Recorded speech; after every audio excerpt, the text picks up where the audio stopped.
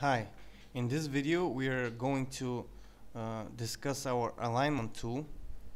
Now you can use this tool to align one object to another relatively to the first item, the image, the selection, the active layer, the channel, the active path. Now first let's select one of these balls to make these options active.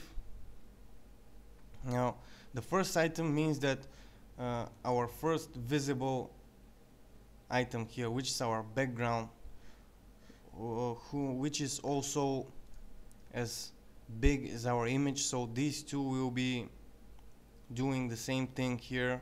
Now if your first item is smaller than the image, then there will be difference here.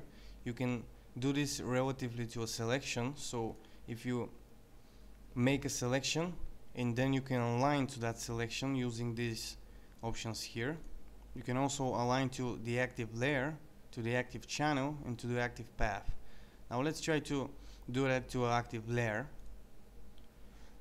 Here we have this layer active, this big ball. I have reduced the transparency here, the opacity of the layer, so you can see when this ball gets behind it. Let's move this ball to the left edge of the target.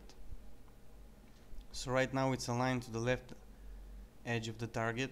We can align it to the right edge.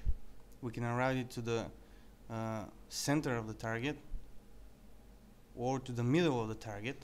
We place the ball in the middle here, or to the upper edge, down. We can also choose to, with holding our shift key, select more than one item to align. So right now I can align these two balls together. These options here, distribute, are the same as these. Also they offer an offset, so you can go outside the image here by, let's say, 100 here.